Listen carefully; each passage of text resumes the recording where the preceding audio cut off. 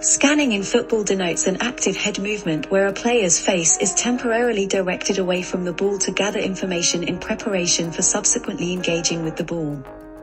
The aim of this study was to learn about how elite professional football players use visual scanning in real games, establish the extent to which scanning varies under different contextual conditions, for example, positional role, opponent pressure, pitch location, and game states, and to examine the relationships between scanning and performance. Method. Participants were 27 professional male football players aged 17 to 32 years. All players represented the same team in the English Premier League in the 2017-2018 season. The data consisted of individual player ball possessions registered in 21 home games, 13 Premier League games, 6 UEFA Europa League games, and 2 League Cup games that we filmed that season. The matches were video recorded with 3 video cameras. 8 students manually coded the behavioral data coming from the videos. These coders comprised of 5 students in football coaching at the Norwegian School of Sports Sciences and 3 students from different American universities. There were 3 categories of variables in this study, those related to scanning, context, and performance with the ball. A scan was operationally defined as a player's active head movement where the face is temporarily directed away from the ball, with the assumed intention of gathering information about teammates and/or opponent to prepare for subsequently engaging with the ball. Scan frequency is the number of scans per second, measured in the last 10 seconds that the team possessed the ball, before the target player received the ball. If within that 10 seconds time interval, the other team had possession and lost it to the target player's team, the time interval would instead start at the moment possession was won and end with the target player receiving the ball. Ball possession was here defined as having control of the ball. Context. The positional roles were categorized into central defender, side defender, central midfielder, winger, and forward. This categorization was based on the official lineup for each game. Pitch location is defined as the player's position on the pitch when receiving the ball from a pass. Pass distance is calculated as the difference between the location of a pass and its reception. Opponent pressure was operationally defined as the distance between the target player and the closest opponent at the moment the target player received the ball. We assessed game state in 2 basic ways: game standing and accumulated game time. Game standing denotes whether the team, at the moment of that particular ball possession, is winning, losing or drawing. Performance with the ball. This variable assesses the direction of the target player's action in each situation, where the direction is estimated by the final position of the ball after the end action in relation to the opponent's goal line. Forward action is when the ball ends up closer to the opponent's goal line. Backward action is when the ball ends up further from the opponent's goal line. Sideward action is when the ball ends up approximately at the same distance from the opponent's goal line. Only vertical direction was measured in this variable, and possessions were only categorized as sideward in those instances where we could not say for sure that it was either forward or backward. Types of last actions registered were pass, shot, dribble, and receiving. The types of passes registered were long penetrative pass, short penetrative pass, forward non-penetrative pass, sideward pass, backward pass, and no pass.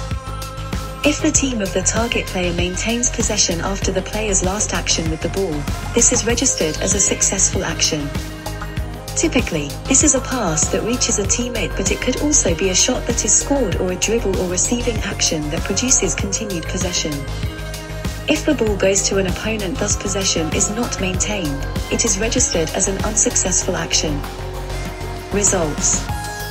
The players performed on average 3.0 scans in the last 10 seconds before receiving the ball, giving a mean scan frequency of 0.44 scans.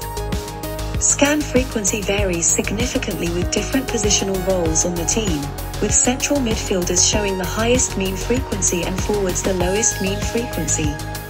Post hoc, pairwise comparison done tests show the scan frequencies for all positional roles were significantly different from each other, with effect sizes ranging from trivial to medium. Opponent pressure and scan frequency. The scan frequency appears relatively low in situations where the opponent pressure is, and then progressively higher when pressure is lower until the closest opponent is about 4 meters away, where a further increase in distance is not associated with an increase in scan frequency. A Costall-Wallace test shows that the difference for pressure is significant. Post hoc pairwise comparison done tests show that the scan frequency for the two highest degrees of pressure are different from each of the other degrees of pressure. The third highest pressure is different from each of the other degrees of pressure except 7 to 9 meters, and the 4 lower degrees of pressure are only different from each of the 3 highest degrees of pressure. Pitch location and scan frequency. For passing events, on average, players scan above the 75th percentile when passing around their own 18-yard box, in the central area between their penalty spot and the top of the D. Scanning tends to be above average but below the 75th percentile consistently through the left channel. The right channel does not show an exact symmetry of the left channel, with scanning dropping off in both the defensive third and attacking third. Scanning decreases below average near the boundary areas, especially in the attacking third. It drops almost towards 0 scans S near the defensive and attacking 6-yard box and near the right defensive corner flag. There is also a pronounced drop-off in scanning from the midfield third to the attacking third. Game state and scan frequency.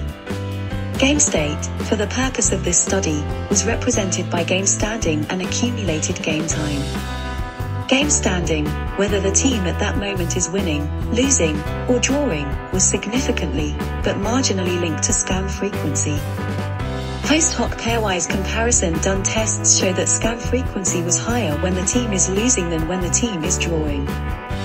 There were no significant differences with when the team is winning. For game time, scanning frequency was relatively stable throughout the different time phases in the first half of the games, but less stable in the second half, with a significant difference between the time phases.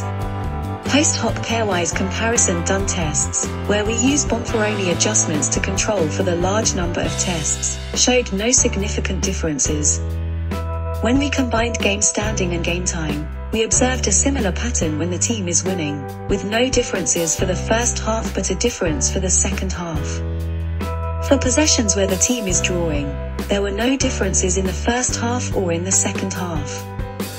However, for possessions when the team is losing, there was no difference for the second half, but there was a difference for the first half where the scan frequencies tended to drop toward the end of the half. The post hoc pairwise comparisons for the first half showed significant differences between 45 minutes and 5-10 minutes and between 45 minutes and 31 to 35 minutes. Both these effect sizes are considered large, but the sample sizes are very small and the result needs to be interpreted with much caution. Scan frequency and action direction. Analysis of the players' scanning frequency prior to their last action in a ball possession showed that players scanned more frequently prior to actions directed forward and backward. Pairwise comparison with Bonferroni corrected adjusted significance values showed a difference only between passes directed forward and backward. Players had the highest scanning frequency when their last action was a pass, compared to a dribble receiving the ball and finishing. Pairwise comparison with Bonferroni corrected adjusted p-values show significant differences between passing and finishing, passing and receiving, passing and dribbling, and between dribbling and finishing.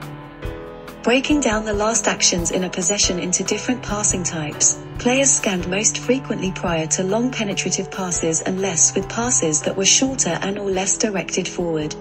Pairwise comparison with Bonferroni corrected adjusted significance values show significant differences between long penetrative passes and backward passes, long penetrative passes and sideward passes, long penetrative passes and short penetrative passes, as well as between forward, not penetrative passes and backward passes.